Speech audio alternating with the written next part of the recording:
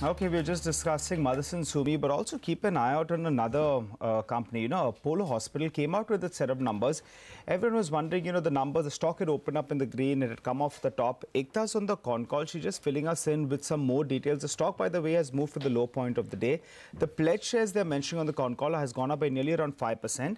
And the pledge shares are rising due to some unwinding of KKR instrument, which was closed out in January. So, the stock has moved lower from the top. It's corrected quite a bit, and now it's moving to the low point of the day as well. We should get that up for you as well. The pledge shares have gone up by nearly around 5% approximately, Rima. Okay, that's about Apollo Hospital. Keep your eye out on the ticker team on your flasher screen. You will keep getting more and more updates. Let's move on. IEX is the company which is on our radar. It came out with numbers over the weekend. A steady quarter. S.N. Goyal, the MD and CEO of IEX, joins in to discuss the quarter gone by. Mr. Goyal, thanks so much for joining in. If you could just start off by telling, we've seen a double-digit growth in your volumes. But despite that, your revenues are actually flat. We understand that there was a decline in the REC volumes or the renewable certificates, but if you could just explain what happened on the top line or on the revenue front. Why was it flat? Good morning. See, electricity volumes in the first 9 months and also in the quarter 3 both grew by almost 20%. And electricity volume growth was basically because of the demand growth in the country, which was almost at a good rate of 6.5%. Electricity demand is expected to grow further because government has now achieved 100% rural electrification under the Subhagya scheme, which will drive the demand further high and exchange volumes on electricity segment. As far as REC is concerned, the volumes are lower because there is no inventory of REC. Earlier, RECs were issued, but no distribution company was buying RECs. But in the last 2 years, the RPO compliance have improved. So many of the distribution companies have started buying RECs and inventory is over now. That is why, in fact, the volumes are lower. Otherwise, the demand for purchase of REC is very high. But in electricity segment itself, let me tell you a few things. As I told you, the demand is further expected to go high. Today, we have surplus generation in the capacity in the country. The demand is growing and a robust transmission system. And these are the key drivers for growth of electricity market in the country. In the recent past, government and regulator both have taken many initiatives to deepen the electricity market. Right. Very recently, in the month of January, Government of India has Mr. Goyal issued cross-border guidelines. Right. Mr. Goyal, let's take that point forward. You're talking about demand being rather strong. So break that up for us. Where is the demand coming in from? Is there some industrial demand as well that's coming in there? Or is it just through discoms and residential? Go ahead, Mr. Goyal. This demand is mainly coming from the distribution companies and from distribution companies across the country. Gujarat, Maharashtra, Tamil Nadu, Andhra Pradesh, Bihar, West Bengal, J&K. So demand is coming from almost all distribution companies in the country. 100% of the discoms are active on the exchange platform.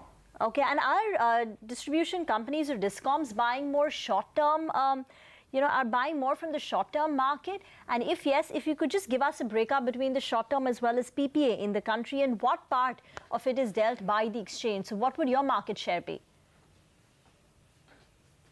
See, we had in fact traditionally long-term market in the country, so that is why almost about 89% of the transactions are under the long term. It is only 11% which is through the short-term market, and out of that exchange share is almost about 40%. So, but the short-term market is growing every year. So what is the growth in the short-term market? Is that a new trend that we're seeing? Growth in the short-term market is almost about 10% every year. The short-term market is growing. Okay, all right. And whereas exchange is growing at a rate of almost about 20%. Okay, interesting. PTC India, they're coming out with a competitive exchange. Do you see that as a threat? No, there is, as I told you, there is enough opportunity in the power market in the country, and competition is always good for the consumers. So this will maybe bring in more new products in the market. Okay. Okay. We'll leave it at that, Mr. Goyal. Thanks so much for joining in. India Cement's Q3 numbers. Revenue in line with the CNBC TV 18 poll at 1,316 crore. Even the bottom line at 3.1 crore is in line with what we were anticipating. It does imply a big fall on a year-on-year basis because 3 crore would compare with 15 crore in the December quarter of last year. But this is something that the street had priced in. EBITDA has come in, Nigel, at 135 crore. 135 crore. Okay, so that's a bit of a small miss in comparison to the poll number. Yes, we were expecting a compression because that number, the 10.2% will compare with a number of more than 13%. So there is some margin compression, but it's a little bit more than what we were working with. So that's, that's a little bit disappointing.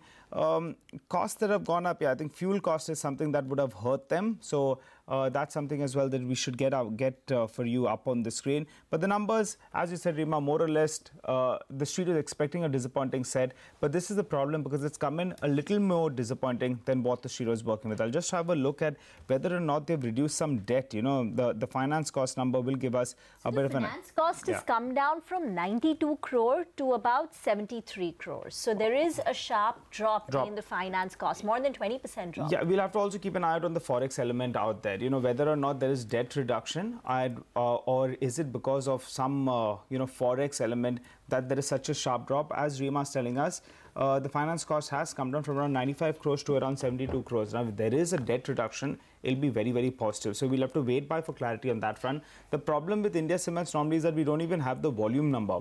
So we'll try to get that for you. But fair to say, operationally, well, these numbers are looking a little bit disappointing from the numbers that we have. Power and fuel costs, that has spiked up drastically. It's come at around 403 crores. That compares with around 306 crores, telling you that input costs have gone up, and that's really spoiled the party from them, from around 300. So that's up by nearly around 25% approximately. And that's the reason why we are seeing some pressure out there. I'll be watching this finance cost very, very closely. Is there some debt reduction? The street will read that very positively if there is. For the time being, these are the numbers that we have.